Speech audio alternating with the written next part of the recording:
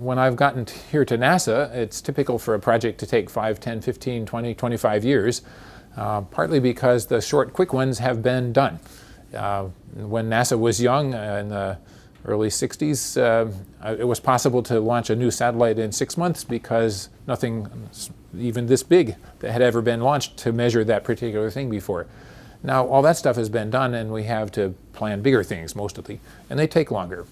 So a typical very major observatory like the James Webb Telescope is from roughly 1995, we started talking about it, to 2018 we'll launch it and hope to run it for 10, 11 more years after the launch. So it's a good part of a century it takes to start and finish a project like that.